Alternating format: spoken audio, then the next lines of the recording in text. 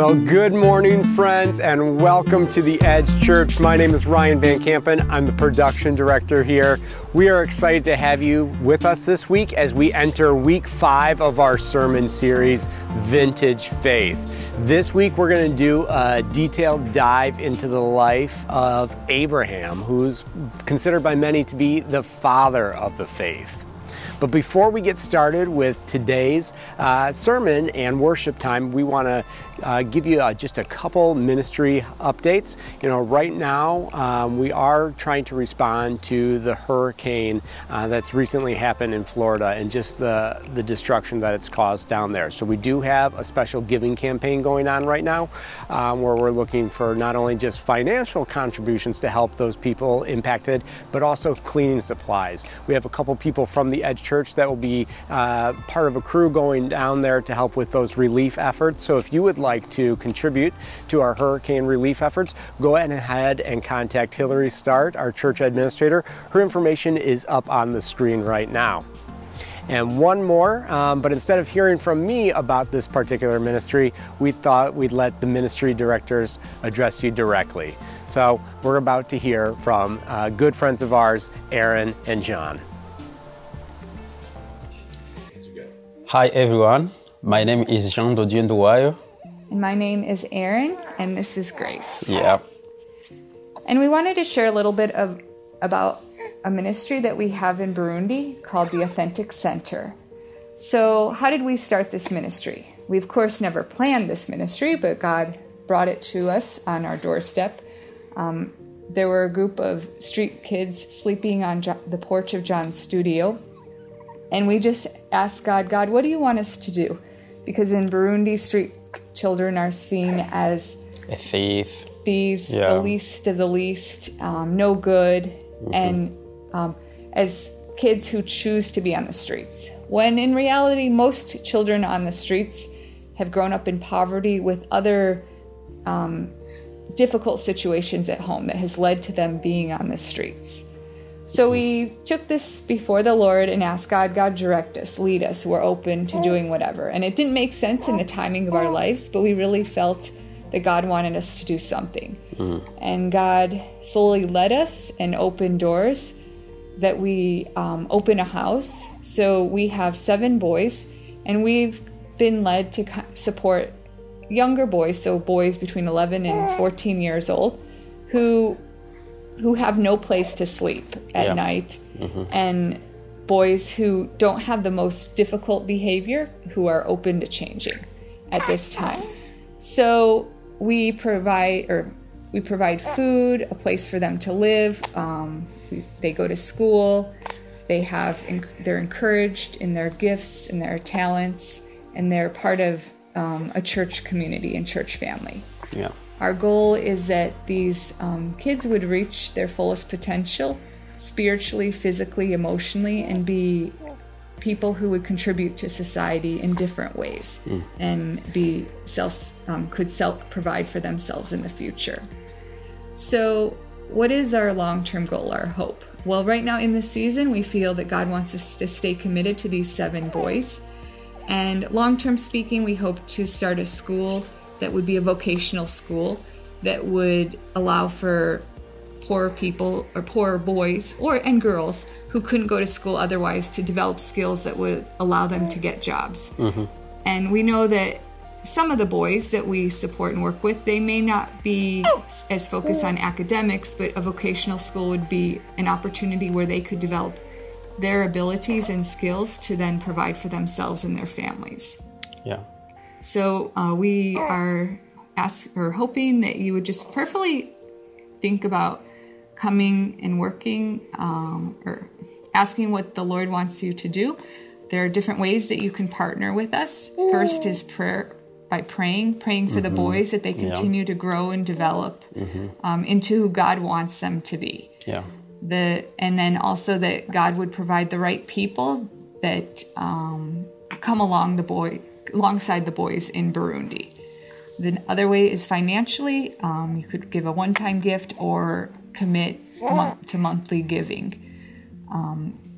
In this season, the cost of food has increased in Burundi, so we need to raise our base, our monthly base, to help the ministry continue to run. Mm-hmm.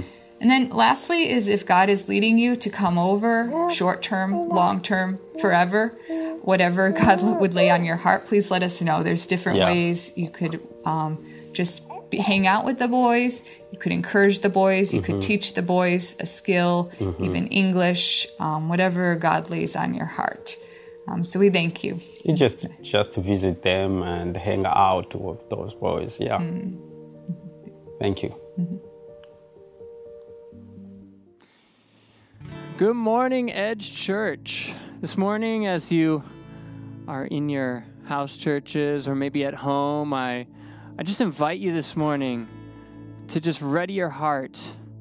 Ready your heart for whatever the Lord wants to do in it, whether that means you stand up or whether that means you're kneeling on the ground. I just pray that whatever it is that you do, that it would just be an overflow from your spirit, an overflow of your spirit saying, God, you are God, and I am not.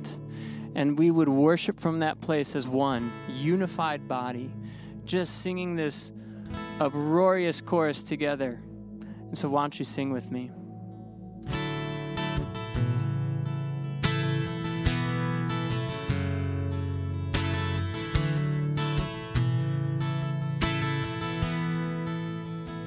I count on one thing, the same God that never fails will not fail me now, won't fail me now in the waiting.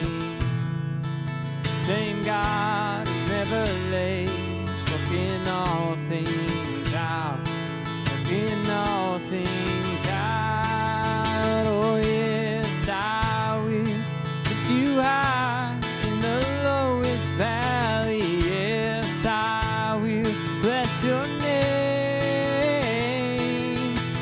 Yes, I will sing for joy when my heart is heavy all my days. Yes, I will.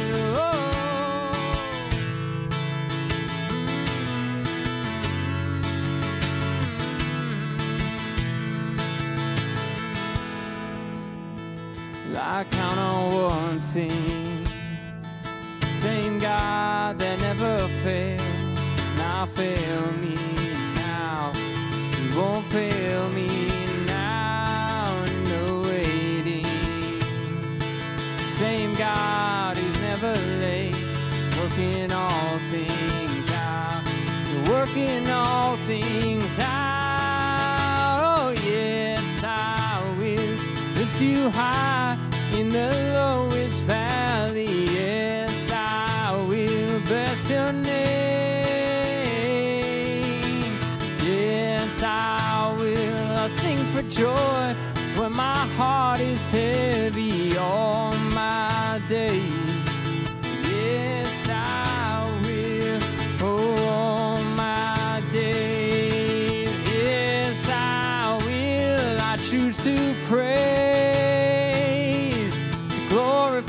Glorify the name of all names, that nothing can stand against, and I choose to praise.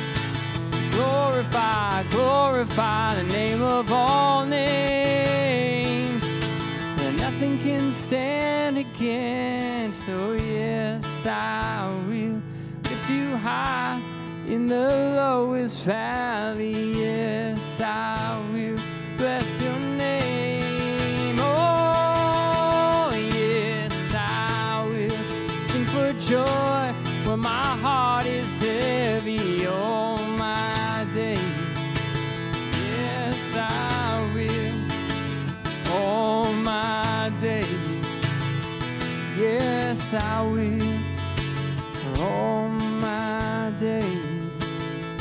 Yes, I will.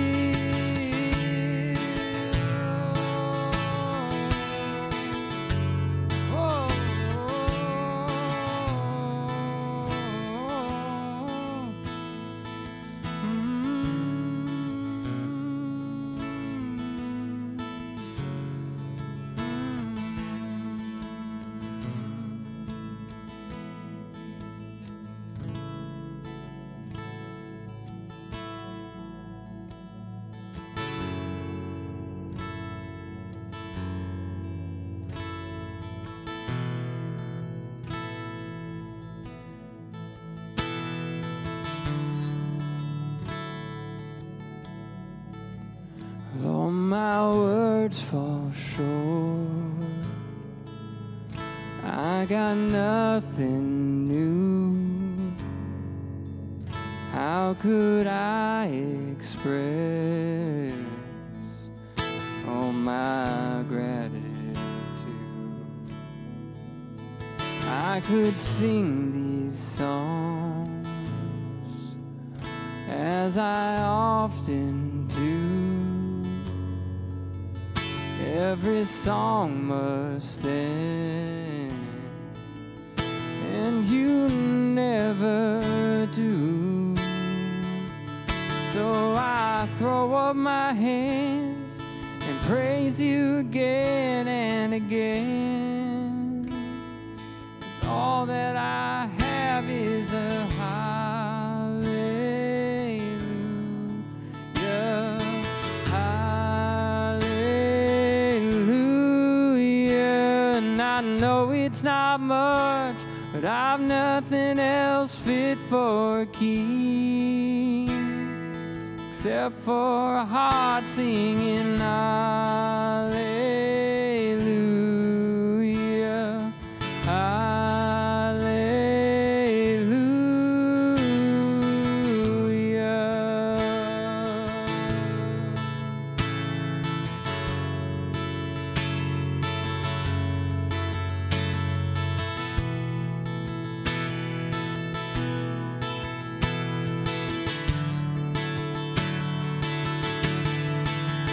I've got one response,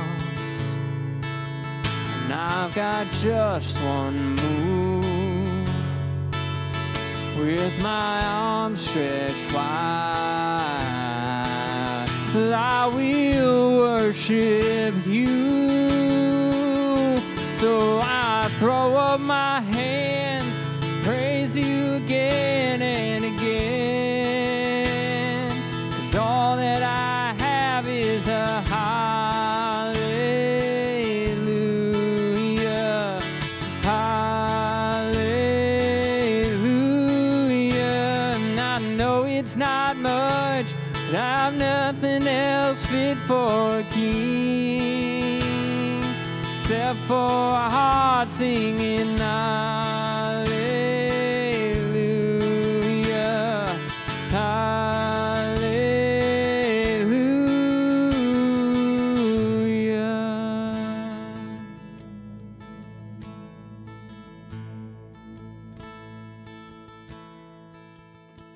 So come on, my soul, oh, don't you get shy on me, lift up your song.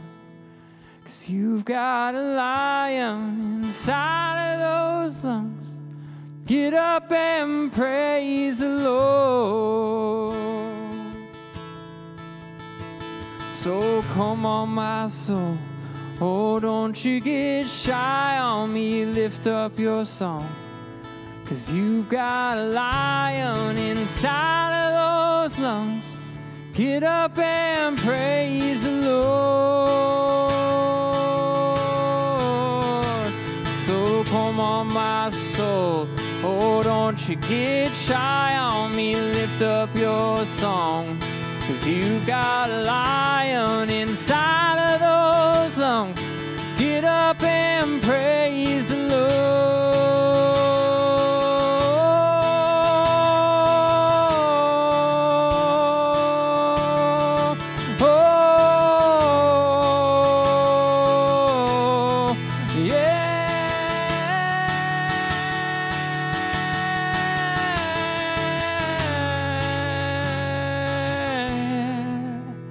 So I throw up my hands, praise you again and again.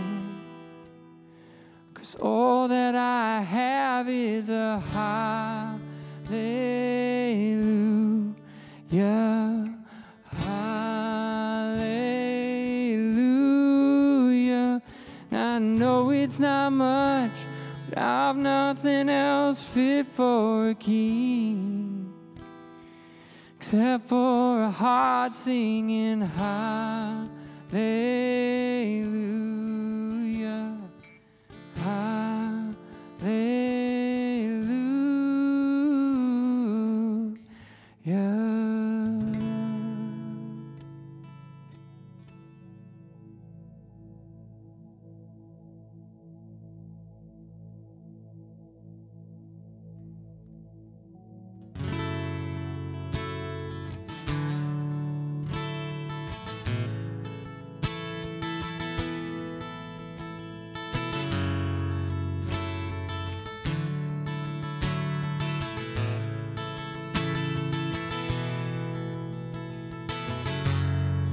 God of Abraham, God of covenant, faithful promises. Time and time again, you have proven do just what you said. Though the storms may come and the winds may blow, I'll remain steadfast and let my heart learn when you speak a word, it will come to pass. Great is your faithfulness to me. Great is your faithfulness to me. From the rising sun to the setting same, I will praise your name. Great is your faithfulness to me.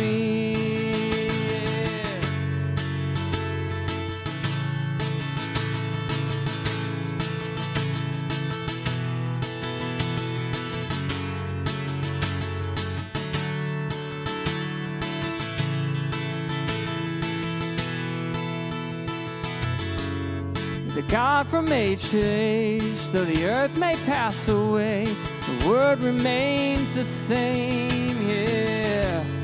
Your history can prove there's nothing you can't do. You're faithful and true. Though the storms may come and the winds may blow, I'll remain steadfast and let my heart learn when you speak a word, it will come to pass. Well, great is your faithfulness to me, and great is your faithfulness to me.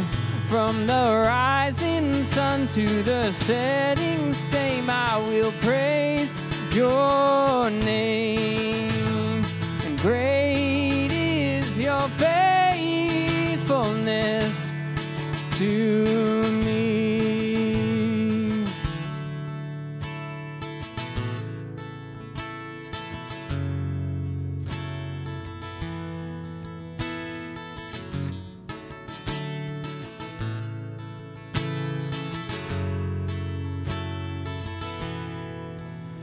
Well, I put my faith in Jesus, my anchor to the ground, my hope and firm foundation. He'll never let me down. I put my faith in Jesus, my anchor to the ground, my hope and firm foundation. He'll never let me down. I put my faith in Jesus, my anchor to the ground, my hope and firm foundation. He'll never let me down. He'll never let me down. Oh, great is your faithfulness to me, and great is your faithfulness to me. From the rising sun to the setting same, I will praise your name, and great is your faithfulness to me. Great is your faithfulness to me. Great is your faithfulness to me.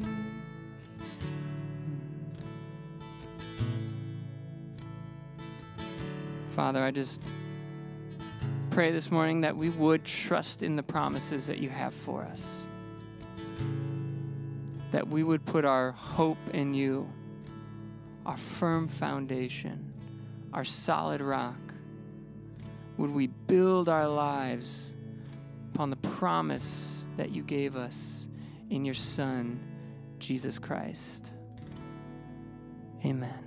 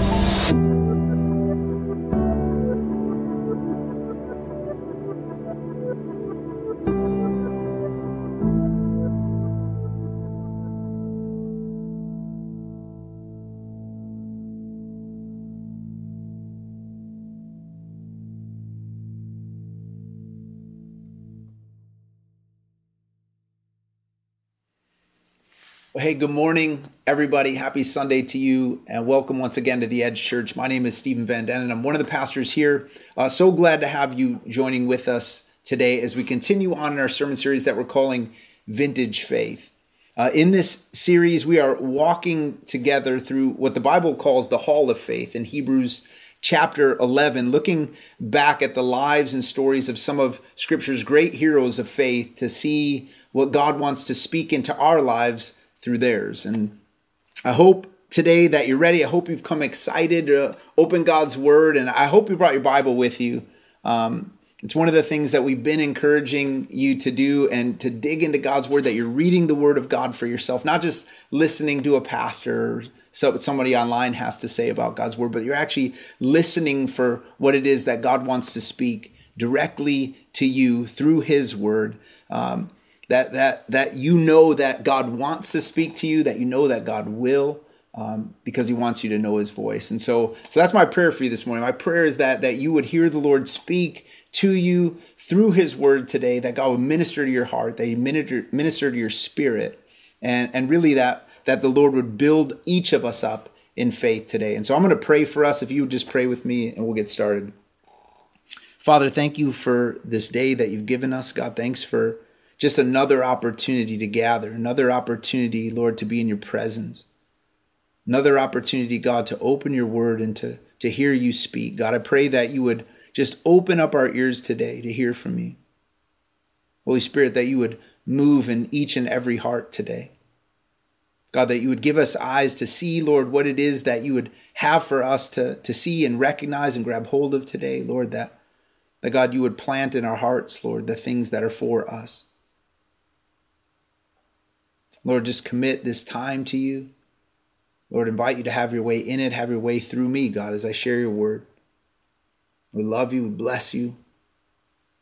Oh, come, Lord Jesus. In your name we pray. Amen. Well, go ahead and open your Bible to Hebrews chapter 11. We're going to focus in on verses 8 through 10, and our guide for our faith journey today will be none other than Abraham.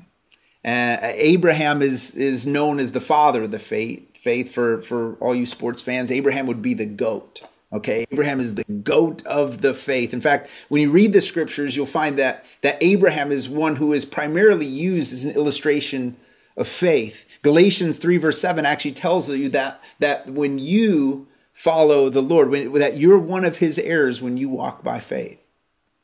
And so let's look at Hebrews 11, starting in verse 8. It says this. It says, by faith, Abraham, when called to go to a place he would later receive as his inheritance, obeyed and went, even though he did not know where he was going. By faith, he made his home in the promised land like a stranger in a foreign country. He lived in tents, as did Isaac and Jacob, who were heirs with him of the same promise. For he was looking forward to the city with foundations, whose architect and builder is God. Today we're going to focus in on three things about this faith journey that we learned from Abraham's walk with God. I'm going to give you 3 L's to hopefully help you remember this story. And here it is. A faith journey with God requires a leaving, a living, and a looking. Okay, let me say that again. A faith journey with God requires a leaving, a living, and a looking. Let's start with the leaving here. Verse 8 says that by faith, Abraham, when called to go to a place he would later receive, obeyed and went, even though he didn't know where he was going. Now the whole story about Abraham's journey is found in the book of Genesis. It begins in chapter 12. And at this time, Abraham is actually known as Abram. God will change his name later. But Abraham's been living with his father and his family in a place known as Haran, which is part of Mesopotamia. It's part of the Babylon Empire. It was a pagan culture where the religion of humanism, man-centered religion, was really first established. In fact, in Genesis 11, it tells us that Babylon is where the Tower of Babel was built. If you remember that story, it says that the people of the world, of the nation, of the land, they came together as one, right? And they wanted to create their own civilization. It says that they built in the center of their city this tower called a ziggurat. It was like a worship steeple, okay? It was these people that gathered and said, listen, we don't need God. We've got intelligence, we've got big brains and reason and science and skills. And so we can build our own tower to the heavens. In fact, we will build a tower so high that we'll get ourselves to God. This is the culture that Abraham was a part of. This is where he was from. And then in chapter 12, God comes to Abraham and says to him in verses 1 through 4, it says, the Lord said to Abram, leave your country, your people, and your father's household, and go to the land I will show you. I will make you into a great nation, and I will bless you. I will make your name great, and you will be a blessing. I will bless those who bless you, and whoever curses you, I will curse. And all peoples on earth will be blessed through you. So Abram went as the Lord had told him, and Lot went with him. Abram was 75 years old when he sent out from Haran. So God shows up here and he says to Abraham, listen, Abraham, I have something more for you. Okay, I have a purpose and a destiny and a plan for your life. I want to bless you and I want to bless through you. But in order for this to happen, you're going to have to leave where you are and go to a place I will show you. This is the first great follow me from God in human history. And we know that through the line of Abraham, Jesus Christ will eventually come and Jesus will show up saying these very words, follow me. Follow me is really the call of God to each and every one of us. And notice here that this call comes with a promise of blessing, of a work that God wants to do in and through the life of Abraham and in and through your life too. But also notice here that God says to Abraham, in order to follow me to where I'm taking you, you're going to have to leave where you are. God says you need to leave your country, your people, and your father's household. Now this is really significant because Abraham's father was a man named Terah. And what we know about Terah is from Joshua chapter 24. And it tells us there that Terah is an idol worshiper, so as his father was. In fact, in Jewish literature, it says that Terah was an idol maker. So the people of Abram's family, they were worshiping false gods. They worshiped the gods of their own making, as did the culture that they were a part of. And God says to Abraham, listen, in order for you to follow me, if you're going to follow me and you're going to walk in my blessing into your destiny and your purpose, then you're going to have to leave your idolatry and your worldliness. The same actually is true for us. In fact, in 1 John chapter 2, verses 15 to 17, it says it like this. It says, do not love the world or anything in the world. If anyone loves the world, the Father's love is not in them. For everything in the world, the lust of the flesh, the lust of the eyes, and the pride of life comes not from the Father, but from the world. The world and its desires pass away, but whoever does the will of God lives forever. The journey of faith is one of leaving what isn't God or of him to pursue him in all that is. It's a turning away from sin and a turning towards righteousness. It's a turning away from self and turning towards Jesus. In fact, one of the ways that you know that you're growing in faith as a Christian is when your passion for the world and its desires is lessening and your passion for God and his desires is growing. God's saying here, he's saying, listen, you can't have the world and me. You can't be of this world and of me. To follow me means leaving the way of the world behind. In Hebrews chapter 12, the very next chapter from 11, the scriptures will say it like this. It'll say, therefore, since we're surrounded by such a great cloud of witnesses, let us throw off everything that hinders and the sin that so easily entangles, and let us run the race that has been marked out for us. See, what we have to know is that God has a race for us. God has a race for you. God has a purpose and a plan and a destiny for your life and for mine. But in order for us to get to that finish line, there are some things that we need to throw off and let go of and leave behind. These idols in our lives. So often when we think about idols, we tend to think about like little figurines or statues that people bow to. But an idol is really anything or anyone that isn't God. That's ruling and reigning in your life, sitting on the throne of your heart. It's really just a false God. This is why the very first commandment of the 10 commandments given by God to his people in Exodus chapter 20 are him saying, listen, I'm the Lord your God, and you shall have no other gods before me. And he says, you must not make for yourself an idol of any kind, or an image of anything in the heavens or on earth or in the sea. You must not bow down to them or worship them, for I, the Lord your God, am a jealous God who will not tolerate your affection for any other gods. Now, listen, this isn't God saying here that there actually are other gods. This is God saying that either you will worship the one true God, or you will create a God substitute for yourself. You will actually have some other functional Lord and Savior for your life that you give yourself to.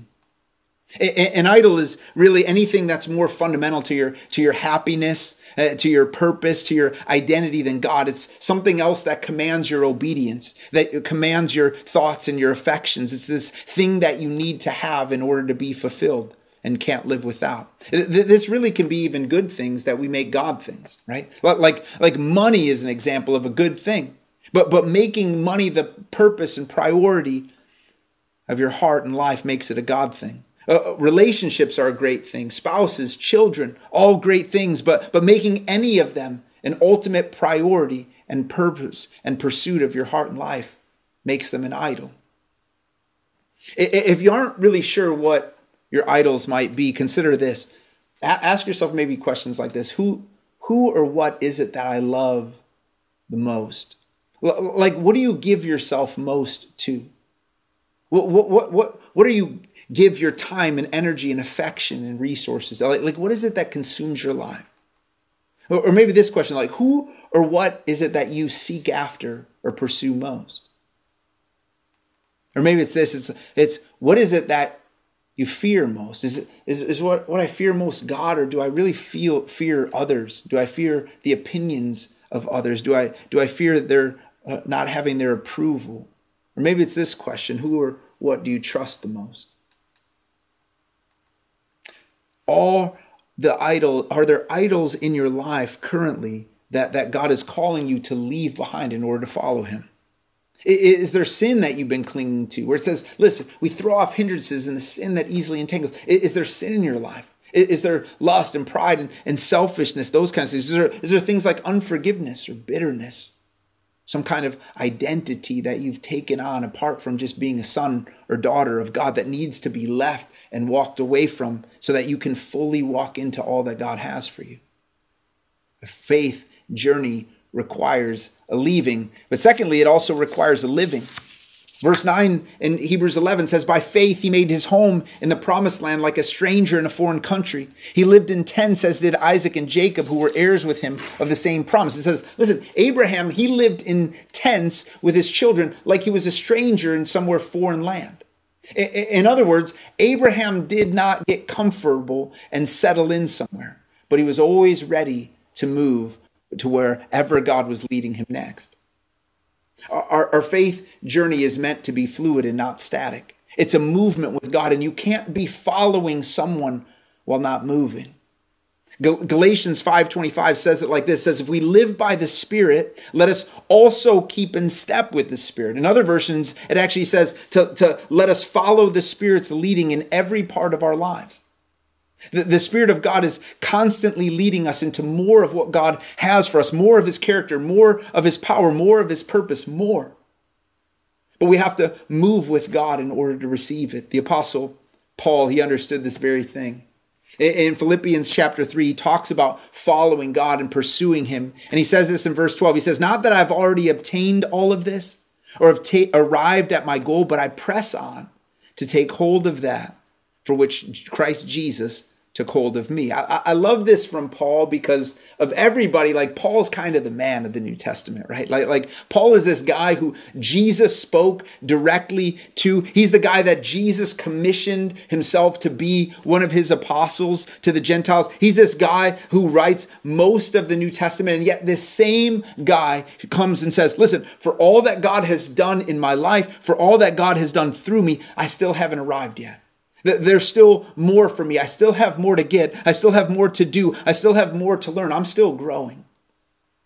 Now, I'm going to go out on a limb here and say that if that's true for Paul, that's likely true for you and I too. There's more for us. So there's this constant movement that we're to have with God, to take hold of all that he has for us. In the same way that our physical bodies need movement in order to grow and thrive, so too our spiritual being needs movement in order to grow and thrive. You can't get from where you are to where God wants to take you by standing still. You can't just do all the same things that you've always done or that you used to do and expect that you're going to come to some new place in God. It requires movement. To walk by faith means that you're moving with God. Let me ask you this. Are you moving with God? Are you growing in him? Are you in pursuit of all that he has for you, or have you got comfortable where you are? Have you just settled in and just been doing the same old thing? I don't know if you know this or not, but faith and comfort don't mix too well, because you don't need God to do what's easy and comfortable. I like to consider in my own life, a question that I like to ask is really like, what am I doing right now that scares me? What am I doing right now that if God doesn't show up, I don't know how this happens? What's happening in my life? How have I positioned myself where it's like, God, I absolutely need you, and without you, I'm sort of sunk here. Because when I study the scriptures and I look at the people that God lifts up, I realize that not one of them ever took the easy road. None of them lived a comfortable life, but they lived in a way that God had to come through for them.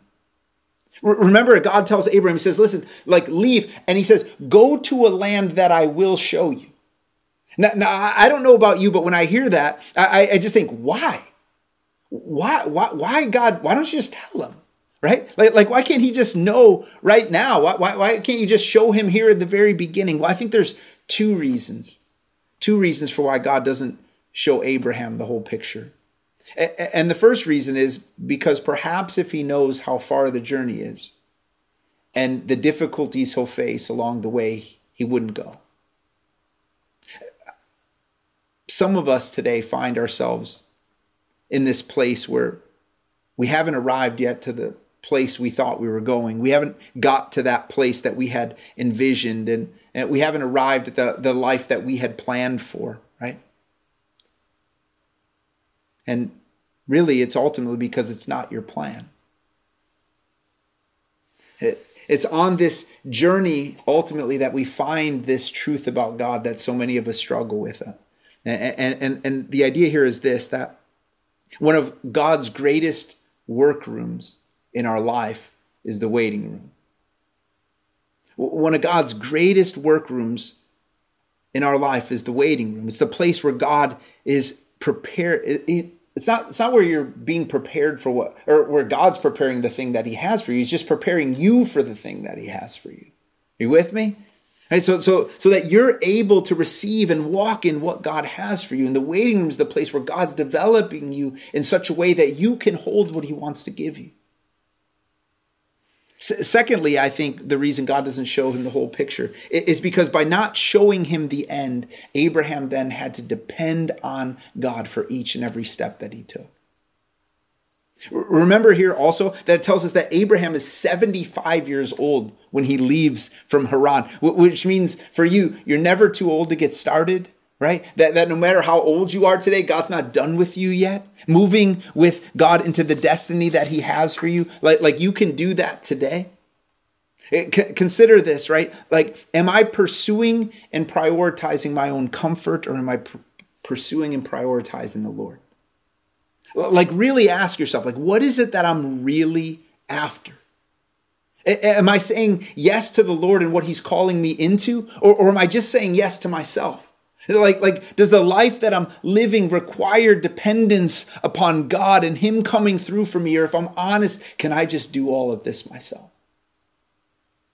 Our faith journey requires a leaving, and it requires a living. And thirdly and lastly, it requires a looking. Verse 10, Hebrews 11 says, Abraham was looking forward to the city with foundations, whose architect and builder is God. Wow. Listen, don't miss this. Abraham's ability to leave where he was and move with God towards what God had promised him was determined by where he looked. It says that he looked forward to the city whose architect and builder is God. That's the heavenly city. So he wasn't going to heaven yet, but he was looking at it. If you want to walk by faith, you need an eternal perspective, looking to heaven while living on earth. So some of you have probably heard it said that you can be so heavenly minded that you're no earthly good. Or maybe you've even heard it said that you could be so earthly minded that you're no heavenly good. But simply the desire of God is that you would be looking up while touching down. That you would have your feet firmly planted on the earth while your eyes are firmly fixed on heaven. So that your heavenly perspective is informing your earthly action. Abraham understood something that we need to regularly be reminded of today, and it's simply this: this is not our home. This life, this place, it's all temporary, it's fading. It's what the Bible calls a mist, here today and gone tomorrow. But Abraham's focus wasn't on here, but on heaven. He was looking forward to another home, an eternal home. And it was his eternal perspective that directed his life on earth. In fact, in Genesis 12 and 13, it tells us that in each of these places where Abraham went, he built an altar to the Lord where he worshiped God. In each new place, each new season, he built an altar so that he could keep his eyes fixed on the Lord, fixed on heaven while he moved throughout the earth.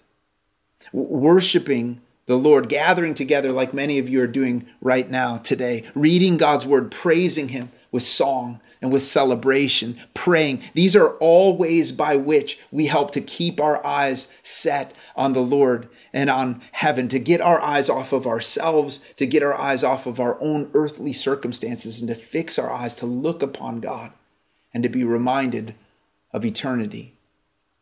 Listen, be careful that you don't get caught up fixing your eyes and focusing your life and your time and your energy and your emotion and your effort on all that is temporary, on what isn't really your home. 2 Corinthians 4:18 reminds us, says, listen, we fix our eyes not on what is seen, but on what is unseen, since what is seen is temporary, but what is unseen is eternal. That's where our focus is meant to be. Look at Hebrews 11, verse 13. It says, all these people, including Abraham, were still living by faith when they died.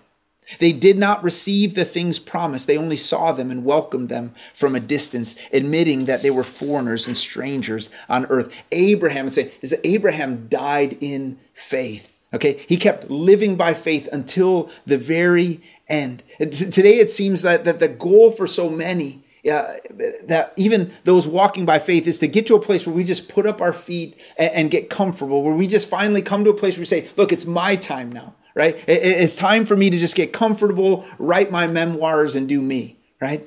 But this isn't Abraham. Abraham's like, listen, I'm going to live by faith and follow God all the way to the very end. I pray that would be true of my life. That's the kind of man that I would be, that I would live my life in such a way by faith that I'm living by faith until the very end. And Abraham didn't get the reward. He only saw it from a distance. But look at verses 15 and 16. It says, if they had been thinking of the country they had left, they would have had opportunity to return. Abraham, in other words, he's saying Abraham wasn't looking back.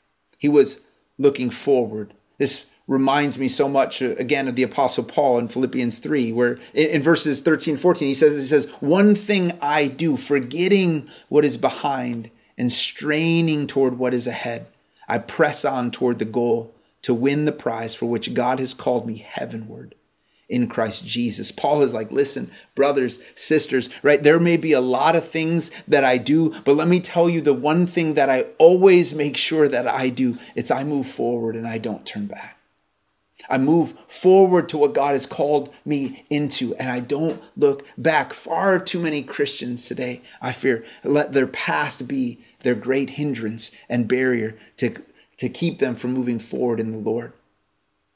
And listen to me, this isn't Paul saying here, don't deal with your past, okay? He's not saying like, don't address the things of your past. This is Paul saying, listen, don't make your past your focus. Don't let your past define you. Because you can't be focused on your past while you walk forward into your destiny. See, with God, the best is always yet to come. So there isn't anything that's actually behind you that is better than what God has before you. Just think about that for a second, right? Like there is nothing that you have ever lost or had in this life that is greater than was still to come in Christ. So ultimately then, your greatest joy is still in front of you. It's not behind you, it's before you. So stop looking back and look ahead. Shift your focus and set your eyes on Jesus and on eternity. That's the secret to this faith journey. Look at verse 16 in Hebrews 11. It says, instead, they were longing for a better country, a heavenly one. Therefore, God is not ashamed to be called their God, for he has prepared a city for them. I love that. God is not ashamed to be called their God. I mean, think about that. God's like, look at the life of Abraham. See what a walk of faith looks like. He just followed me wherever I led him, wherever I called him to. He never settled. He never made this earth his focus or his home until his very last breath. He walked by faith. So I'm not ashamed, God says, to be called his God. Wouldn't you love for God to say that about you? I would. I mean, I just would love if God's like, man, I just, like Steve, he just lived by faith till the end like Abraham did. I'm not ashamed to be called his God. And we know that because Abraham did, we know that because he walked by faith, the scripture says that he and all the peoples of earth, including you and me, were blessed because of his faith. In his book, Mere Christianity, C.S. Lewis wrote, if you read history, you will find that the Christians who did the most for the present world were just those who thought the most of the next. The apostles themselves, the great men who built up the Middle Ages, the English evangelicals who abolished the slave trade, all left their mark on earth precisely because their minds were occupied with heaven. It is since Christians have largely ceased to think of the other world that they have become so ineffective in this one. Aim at heaven, he says, and you will get earth thrown in. Let me just ask you, where is your focus today? Are you fixated on the here and now and spending your life pursuing what will not last? Or are you looking forward to an eternal home and letting the reality of heaven inform and direct your life here on earth? This journey of faith with God is one of leaving sin and hindrances and idols and all that isn't God, and turning towards Jesus and living by faith, walking with him, keeping in step, as we heard, with the Spirit, right? Listening and obeying and moving as God directs you, dependent upon God for each and every day, with eyes fixed forward, looking to heaven and living in light of eternity. And that's the prayer for each and every one of you today, that you would live by faith in such a way that your life would be marked by leaving what isn't God, living for what is, and looking ahead to eternity. Let me pray for us. God, thank you for this morning. God, thanks for this time and this moment and your word. God, thank you for the example, men like Abraham in the scriptures, Lord, who teach us about what it looks like to follow you by faith. Holy Spirit, I pray that you would move in each and every heart, God, that you would direct us. Lord, like you did Abraham. Lord, that you would direct us away from the things that aren't you.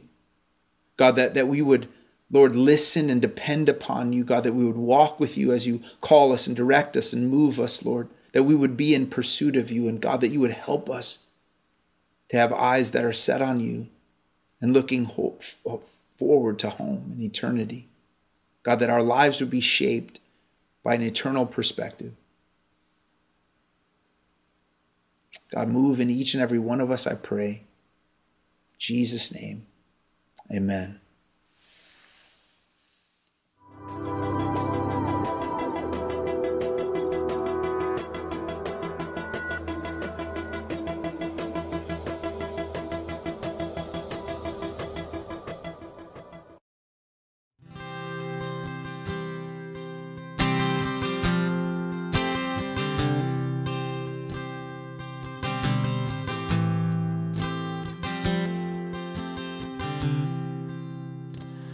I love you, Lord. Oh, your mercy never fails me. In all my days, I've been held in your hands. From the moment that I wake up until I lay my head, oh, I will sing of the goodness of God. All my life you have been faithful. And all my life you have been so, so good. With every breath that I am able, oh, I will sing of the goodness of God. I love your voice. You have led me through the fire in darkest night. You are close like no other. I've known you as a father, I've known you as a friend, and I have lived in the goodness of God. And all my life you have been faithful. And all my life you have been so, so good. With every breath that I am able, oh, I will sing of the goodness of God. Yeah, I will sing of the goodness of God. Your goodness is running after, it's running after me. Yeah, your goodness is running after, it's running after me. With my life laid down, I'm surrendered now, and I give you everything. Your goodness is running after, it's running after me.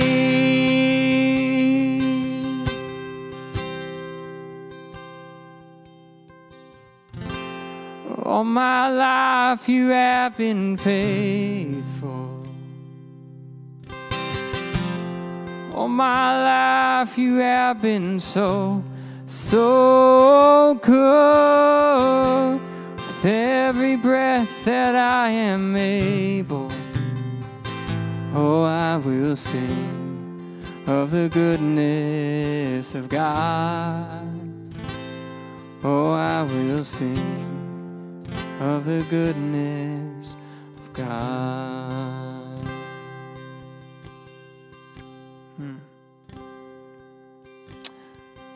Yeah, Jesus, I pray this morning that we would be sent out as a people who are reminded of your goodness, who know your goodness inside and out, upside and down, so that whatever we face, storms, trials, battles, things that you've even promised us, God, that we would stand firm and unshaken in your great love for us. In Jesus' name we pray. Amen.